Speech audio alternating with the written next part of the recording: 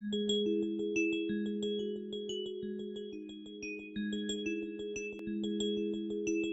Students, plant growth and రెగ్యులేటర్స్లో భాగంగా మనము class notes అందించే ప్రయత్నం చేస్తున్నాను.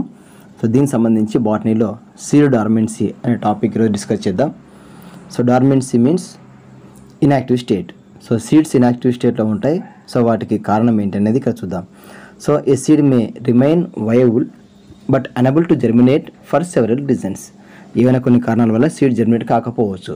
So these are based on internal are external conditions. So internal కావచ్చు, ఎక్స్టర్నల్ కండిషన్స్ బేస్ చేసుకున్నది సీడ్ డార్మెన్సీ అనేది జరగకపోవచ్చు. సో ఇక్కడ మనకు చూసుకుంటే కొన్ని ఎగ్జాంపుల్స్ కూడా ఉన్నాయి వీటికి సంబంధించి. అందులో internal situation. So internal situation వల్ల సీడ్ జర్మినేట్ కాకపోవచ్చు. దీనికి ఎగ్జాంపుల్ కూడా ఇచ్చిన మనకు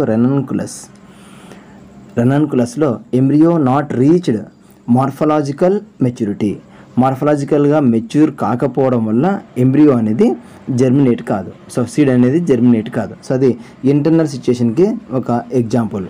సో ఇంటర్నల్ సిచ్యుయేషన్ వల్ల సీడ్ జర్మినేట్ కాకపోవడానికి ఎగ్జాంపుల్ రెనాన్కులస్. ఎందుకు అది జర్మినేట్ కాలేదు అంటే embryo not reached morphological maturity అని మనం ఇక్కడ చెప్పుకోవచ్చు. అలాగే చూసుకుంటే ఇక్కడ wild plants seed germination is limited with in this way. So wild ప్లాంట్స్లో ఎక్కువ శాతం సీడ్ జర్మినేట్ కాకపోవడానికి కారణం ఏంటి అంటే internal సిచ్యుయేషనే. So wild ప్లాంట్స్లో internal situation వల్ల సీడ్ జర్మినేషన్ అనేది లిమిట్ చేయబడుతుంది, లేదా ఇన్హిబిట్ చేయబడుతుంది, లేదా స్టాప్ చేయబడుతుంది అని చెప్పుకోవచ్చు. అలాగే చూసుకుంటే మరి domestic ప్లాంట్స్లో in this domestic plants limited seed germination is limited only by lack of moisture and warm temperatures. So domestic ప్లాంట్స్లోనేమో seed germination కాకపోవడానికి కారణం ఏంటి అంటే lack of moisture are warm temperatures అని మనం గుర్తుపెట్టుకోవాలి. వైల్డ్ ప్లాంట్స్లో అయితే ఇంటర్నల్ సిచ్యుయేషన్, డొమెస్టిక్ ప్లాంట్స్లో ఏమో lack of moisture and are warm temperatures వల్ల ఇక్కడ మనకు సీడ్ జర్మినేట్ కాకపోయే ఆస్కారం ఉంది. అలాగే చూసుకుంటే ఈ సీడ్ డార్మెన్సీ సంబంధించి మనకు మెయిన్గా 2 రీజన్స్ ఉన్నాయి. అందులో ఇంటర్నల్ ఫ్యాక్టర్స్, అలాగే ఎక్స్టర్నల్ ఫ్యాక్టర్స్. ఇక మనకు ఫస్ట్ వర్డ్ మనకు కనిపిస్తుంది క్విసెన్స్. So క్విసెన్స్ means seed is honourable to germinate because of favourable external conditions. So external conditions ఫేవరబుల్గా ఉండడం వల్ల సీడ్ జర్మినేట్ కాకపోవడాన్ని క్విసెన్స్ అని అంటున్నాం.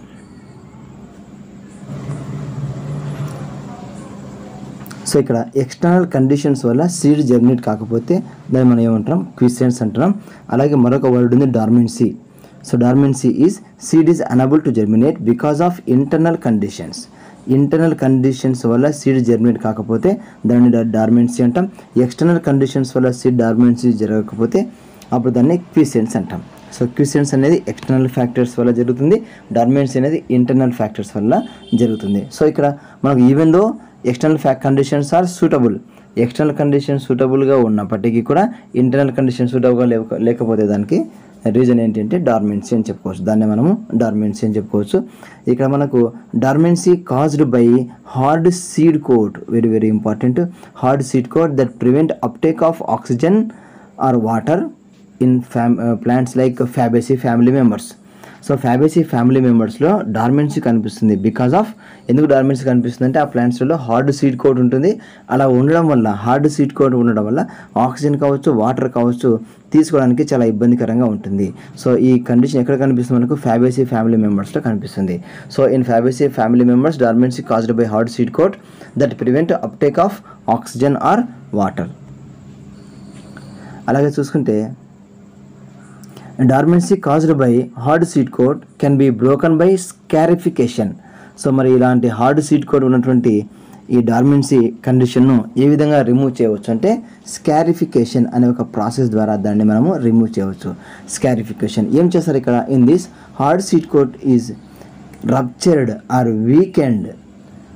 సో రప్చరింగ్ చేయవచ్చు లేదా వీకెండ్ చేసి ఈ డార్మెన్సీ పీరియడ్ అంటే హార్డ్ సీడ్ కోట్ను రిమూవ్ చేయవచ్చు. సో ఈ హార్డ్ సీడ్ కోట్ను రిమూవ్ చేసే ఒక మెథడే rupturing process are weekend process. Seed కోట్ను weekend చేయడం, ది ప్రాసెస్కి ఒక పేరు ఉంది, దాని పేరే స్కారిఫికేషన్. అలాగే some plants seeds contain chemical compounds which inhibit germination. కొన్ని ప్లాంట్స్లో కెమికల్ సబ్స్టెన్స్ ఉండడం వల్ల అది జర్మినేట్ కాదనమాట. ఎగ్జాంపుల్ వచ్చేసి టొమాటోలో సీడ్ చుట్టూ లైకోపిన్ అనే కెమికల్ సబ్స్టెన్స్ ఉంటుంది. ఈ లైకోపిన్ వల్ల సీడ్ అనేది జర్మినేట్ కాదు.